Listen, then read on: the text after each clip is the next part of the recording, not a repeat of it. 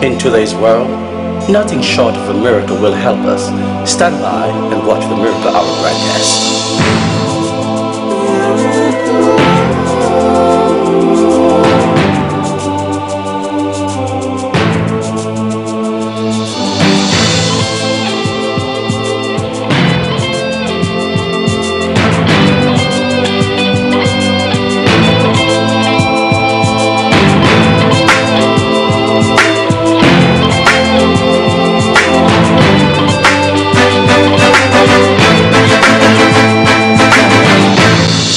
Hello there tonight. Good night again to everyone. Those of you who are out there in television land and wherever you may be right now, we would like for you to call a friend and have them tune into this program. We have been focusing this month on the area of young people and the tremendous call that we've been getting, and we know that you're out there, and some of you are not at home, and disagreement, misunderstanding, and breaking the family unit down. But we want you to know there's hope. And last week we talked about the different societies that are out there to help our youths. And today it is with no exception that we have one of the best person that you want to talk to about how you might be able to find a decent place if it so happened that you don't have anywhere to stay. We'll come back in a little while to introduce my co-host and my guests. But until then, listen to this song that should be of hope and inspiration to you. We feature this song this month. When you're in trouble, God is standing by. And so enjoy this song.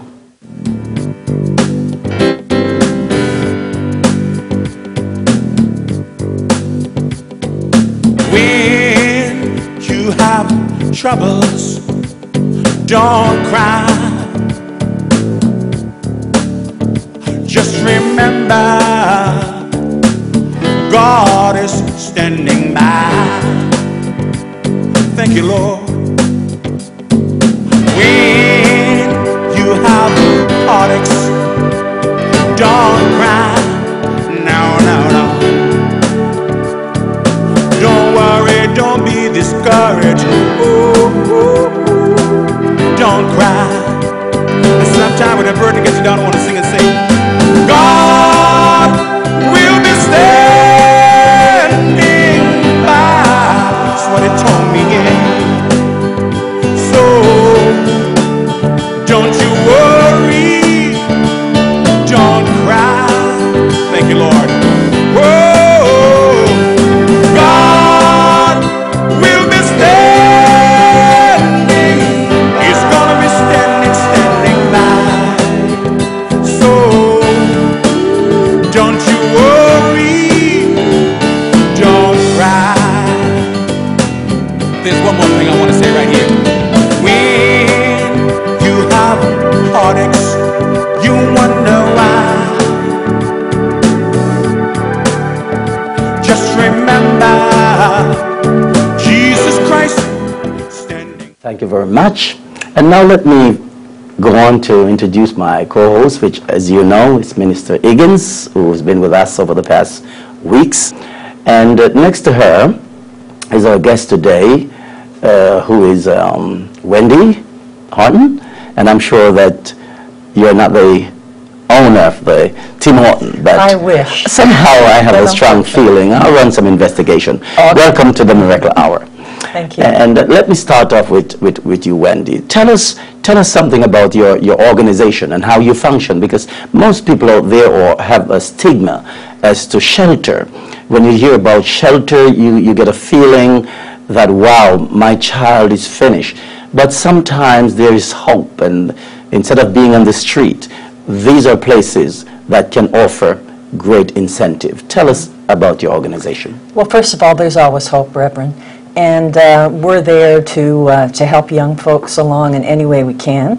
I'm the Executive Director of Youth Without Shelter. We're a 50-bed shelter in North Etobicoke, housing youth between the ages of 16 to 24. And we have several programs, all designed to meet youth exactly where they're at when they come to us.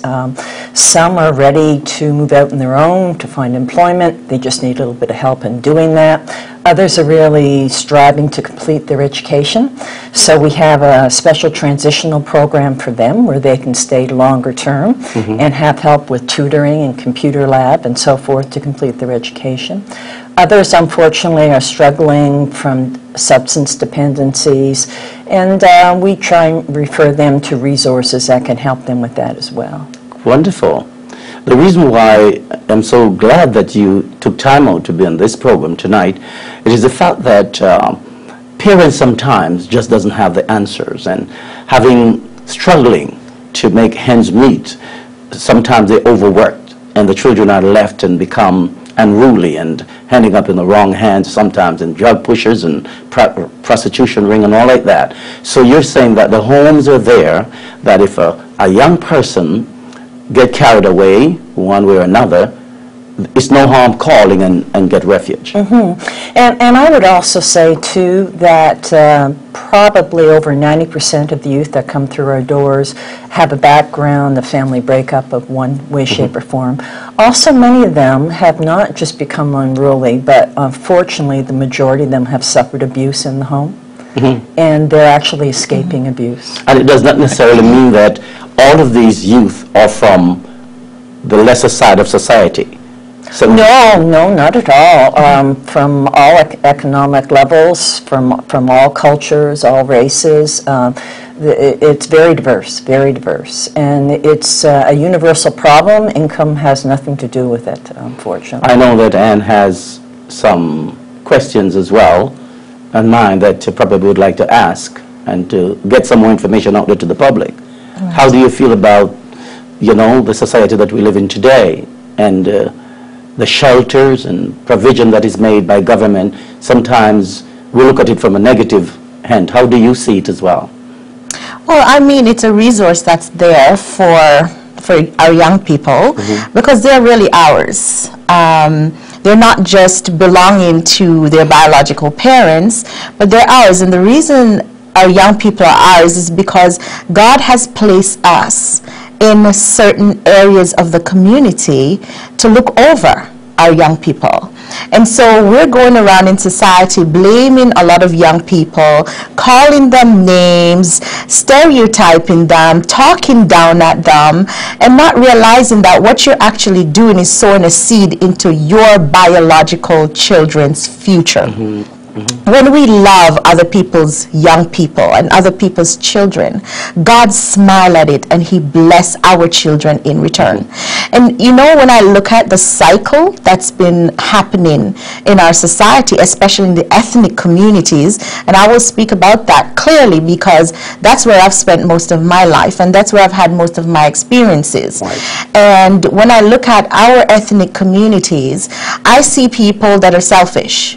I see people that are loving their children and half loving their children, a matter of fact, because love takes a lot of sacrifice. So whether your child is rebellious, rude, not behaving, not doing well in school, you have to make the sacrifice out of love to stand by them regardless and see them through whatever seasons they're going through, because we've all been there. I've been there. Wonderful. Wendy, what are some of the reasons you encountered with a lot of different reasons why these children are sometimes not able staying at home? What are some of the main reasons that you come across? Unfortunately, sometimes they're just not wanted at home. And speaking to what you just stated, sometimes they're not wanted at home, sometimes they're getting in the way, even though they're not unruly. Sometimes they're abused physically, mentally, spiritually, emotionally abused in one way, shape, or form. Sometimes they are unruly. Sometimes, unfortunately, they're experiencing undiagnosed mental illness problems, and it's beyond what the parent can cope with. So they just throw up their hands in despair, and the child is left to fend on its own, or his or her own. So it's really a myriad of reasons. But one thing that's almost universally certain is that there is some kind of family breakdown going on or has gone on in recent years. But do you have like a follow-up program when a young person might call your organization, or they might be turned over to your organization by the penal system. I don't know how you get the young people. We might have to get into that in a little while. Is there a follow-up program with the parent to find our guardian, to find out what is the real reason why this child do not want to stay at home, or you just receive those kids? How do you approach it? It depends on the individual situation. Sometimes we will work when it is safe for the child. We will work to family reconciliation. Other times it's not safe for the child to be with the family at all. We have children brought to us by the police. We have some that come out of the penal system that have no connection with family. We have others that have been brought to us by Children's Aid and perhaps were brought up in foster homes and really have no family around to reconcile with. So those youth really need to learn how to be independent and to live successfully in society on their own. And I think that's the saddest story, is so many of the youth in our building, 50 at a time, even those with family are very alone, and that's probably the saddest part when you're 16 or 17 years old, to be out on your own trying to struggle and make it. And that's where we're really trying to help each youth through teaching life skills, budgeting, cooking, communication skills, how to live on their own, how to speak to a landlord, how to go in a job interview, how to write a resume, the gamut, the whole gamut. So it's just not shelter, but there's a comprehensive program that is laid out as well to help these youth. That's correct. We take each youth where they are, we assess where they're at, and we try and move them forward from there. If they have a substance dependency, then we'll work on that. If they get beyond that, then we're working on how to find a job. And we'll get the job, we work on how to find housing and how to live independently and successfully. And as I mentioned earlier, there's some that are focused on completing their education. With those, they're in a separate part of the building in our transitional housing program called Stay in School, and we're supporting them to continue their education, and I'm thrilled we had 5 youth graduate from high school. Good. But if I was 16 or 17 years old and I walk up to your door and knock and said, I don't have anywhere to stay, where do you go from there with me? Well, the first thing we do is do a little interview with you. We ask you to call in, and then we do a little interview to find out more about why you're homeless, what your needs are, where you've been staying, whether you have family, and so on and so forth. So we have a little bit of information prior to your arrival to our facility. Once you come into the facility, you're assigned a case manager, and you sit with the case manager, and they'll go more in depth into your personal situation, where you are, how they can help you. And the case manager will make a goal with each youth for where they'd like to be. They help the youth in making their own goals, and we're not dictating to the youth where they want to be or what they want to do. They're rather assisted in making the goals. And then each week they'll meet with the case manager to put some steps towards how they're going to reach their goals, whether it's looking for a job or attending particular educational sessions, whatever it may be. And then in a week we'll check in with them again to see where they're at. Well, to my viewing audience tonight, I do hope that you're receiving some form of education where the youth shelter is concerned.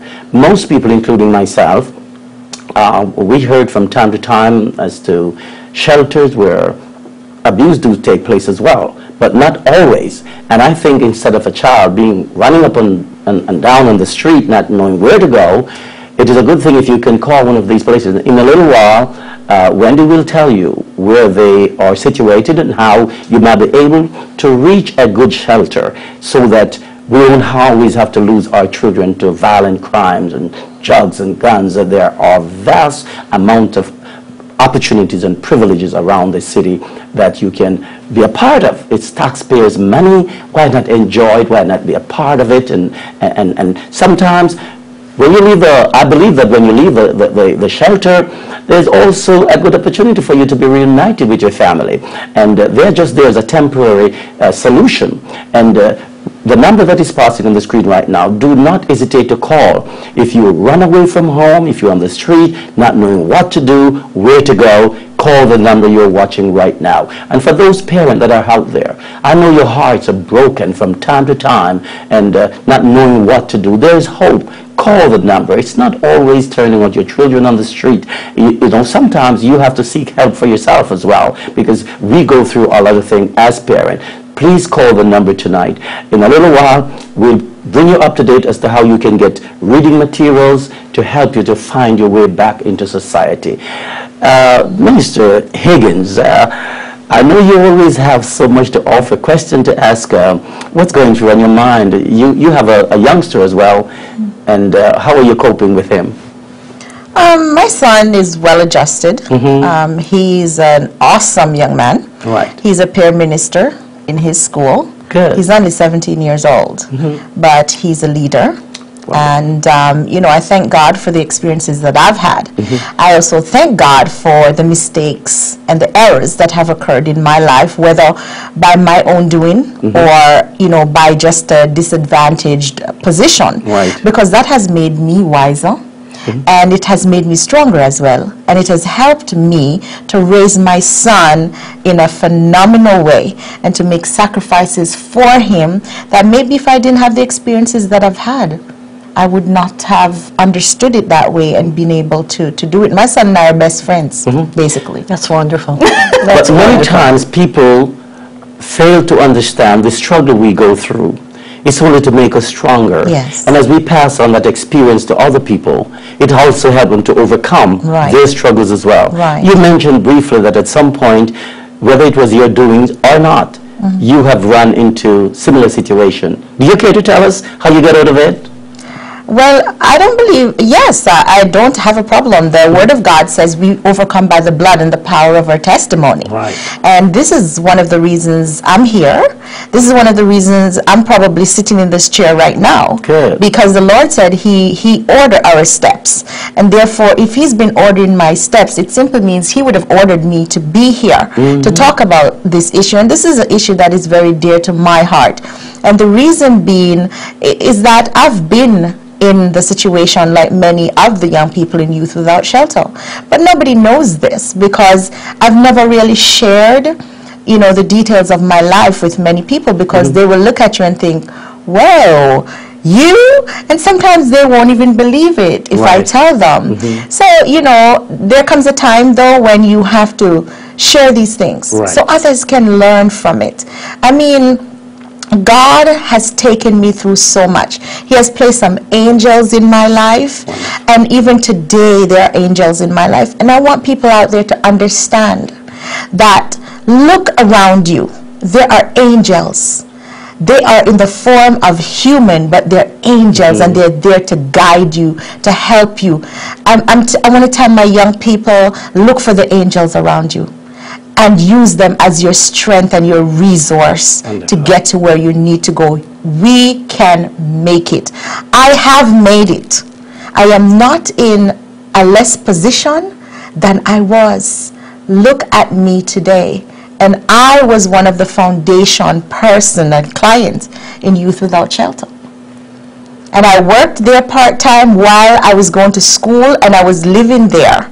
They gave me a job in the office part-time. So from that stage, people could see greatness in me. And I could see greatness in myself as well. And so our young people have to understand that greatness is calling their name. Only if they will just listen and take heed to the greatness that's calling. Wonderful. But Wendy, there are some wonderful young people out there. Absolutely. It is almost impossible to imagine how quickly and how fast we're losing practically a generation. But if you have a word of encouragement to those youngsters, even before they get to the stage that you have to care for them, what would you say to them tonight? I'd say it's all about self-esteem. Remember how valuable you are to people who love you in the eyes of God. It's about greatness. As Reverend Higgins just said, we all have the capacity to be great. Unfortunately, some of us have to overcome more struggles than others, perhaps. but there's always hope, there's always greatness, there's always people that you can reach out to, there's always people that care, whether it's in your community, whether it's in your church, whether it's in your immediate or extended family or friends. Always reach out for help, always have faith in yourself, and have self-esteem. I think that's the thing that hurts me the most about the young people we see in the shelter. Their self-esteem has been very battered and bruised. And we work very hard to bring that back for them. We do in every way we can. We try to de-institutionalize our building using bright colors and ensuring everyone is treated with the appropriate amount of respect in every way, shape, and form, in that they treat each other with respect, because every life is very valuable and very important. And the potential, sitting right next to me, potential of every resident that we have. Right. And Reverend Higgins is an example of that. Good. Well, I know that your center, your shelter rather, would not be able to facilitate all the needs that are out there. But do you care to tell us exactly where you are? Yes, we are in North Etobicoke, and we do house youth from all over the city. Right. It's not specifically that community. And we can be reached by calling 416-748-0110. And any youth can call there at any time if they're in need of our services. If for some reason we're full, we'll definitely make sure that we can refer you to another youth shelter that's available within the city. It's wonderful. How did you get involved with Youth Without Shelter? I got involved in rather a strange way. My background was not really working with youth homelessness. I came up here I'm Canadian, but I moved back here from the United States after a long career with the American Red Cross, where we did a lot of emergency disaster relief sheltering, but not necessarily homeless. And I was looking for employment in this area within the nonprofit sector, and saw an ad for Youth Without Shelter and thought that would be a very satisfying, worthwhile organization to be part of. So I pursued it, got more information, and I was correct in my assumption. It is a very worthwhile, satisfying organization to be involved in, and I enjoy it very much. How long have you been with that? 5 years. Wonderful. And every day is different. No 2 days. It's like if you have teenagers at home, I live with 50 of them for about 40, 50 hours a week. So you can see what it's like. So it's fun and it's heartbreaking. It's not unusual to shed a tear, but it's not unusual to be laughing hysterically either. So it's not your typical job. I know. A lot of people think that like Youth Without Shelter or a lot of shelters are slums. You know, that's because even a lot of our pastors, they don't visit these places to see where the young people they've been living. And so they have this perception that youth shelters, all youth shelters are slums. But Youth Without Shelter is actually one of the really, really nice ones compared to others. Well, as I mentioned earlier, we work very hard at deinstitutionalizing. So fresh paint on the walls, and we were always painting the walls. We fortunately have a lot of corporate groups and church groups who come in and paint walls. We have a lot of church groups that come in and do home-cooked meals for us. We work very hard at putting patterns on the walls. We have a program going now called Roommates, where individuals will donate to support a room and then come in and paint it in bright colors and patterns, and put new linens, bright matching linens on the bed, and comforters on the bed. So we are an institution. We can't get around that. We're housing 50 youth. We're staffed 24/7. We can't get away from that fact. But we do everything we possibly can to make it more homey for folks. Yeah. Good. What are the protections that are there for the young people? Because sometimes, how does it work? You know, is there any? Are they exposed to any further endangerment or? Actually, it's a very, very safe environment for the youth. We have a double lock door system for people to enter. So if, for example, there was any serious abuse by a family friend, parent, and they found out where the youth was residing, they wouldn't be able to access the building to get to the youth. We have to know who the individual is or what their business is before they're allowed in. Confidentiality is protected fiercely, fiercely protected. Good. There's always trained staff in the building and available if there's any problems whatsoever to assist the youth. Well, that's pretty good, because I know that there are some institutions where, you know, the protection is not there, and you still have substance abuse around, and those who are watching tonight, my heart goes out. I have raised 7 children. I didn't tell you that. Oh. And to raise 7 children in this city, you know, and still having easy. them receive a good education and have their heads cool on quite well. And my baby daughter, next month, July, she'll be 33 years old. And she walked up to me a couple of weeks ago with her fiancé and said, "Dad, we're going to get married." And I shed tears because I felt I was losing my daughter. But the young man was so decent. Yes. You know, he traveled all the way from the United States, and he said, "Reverend Spencer, I would not have married your daughter without your blessing." And you don't find these things too much. But we need to be there for our children, however old or young they may be. And I think it must be a great feeling, you know, having these children around you from different backgrounds and are able to reach out to them. Yes. It's not just merely a job or the money, but that, you know, at the end of the day, you look back and even one of those children have made it to the top. It's worthwhile. It's wonderful, and I have to share a story with you.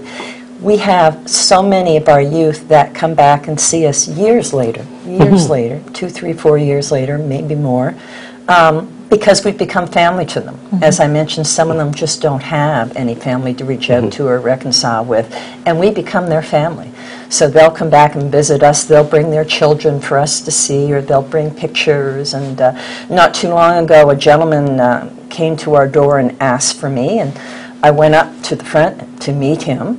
And he was an older gentleman. He was in his 40s, and I thought, well, that's unusual. So he started telling me how he was a former resident. You might know him. And he's now living out in Nova Scotia, successful business owner, and he happened to be visiting some folks in Toronto with his family. He had been found under a bridge by the police, and they brought him to us, and he resided with us for a while.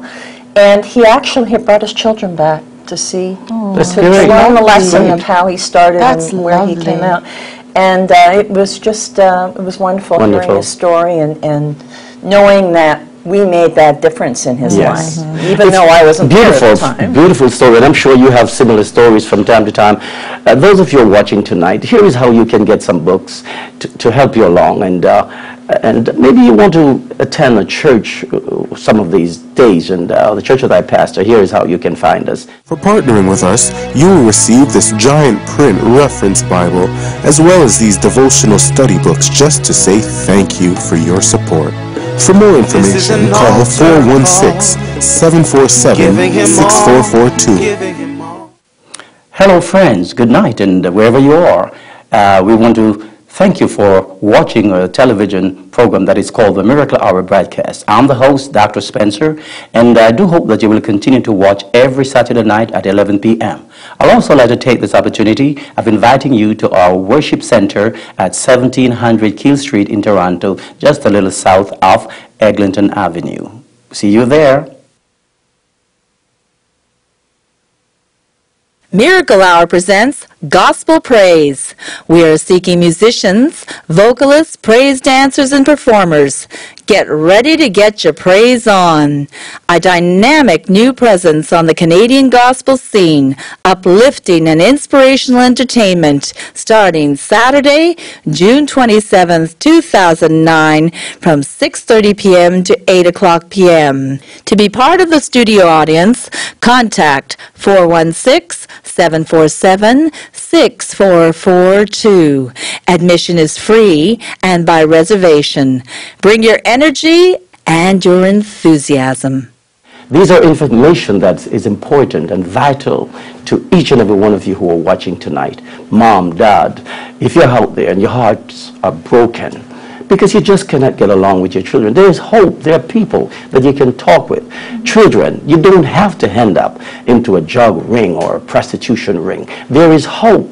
There is a vast amount of information that you can just call the number that you're watching right now. And I do hope that you will do that tonight and pass on this information to some friends. May God bless you. And until next week, at the same time, same station, this is Dr. Spencer saying good night. God bless you. Bye-bye.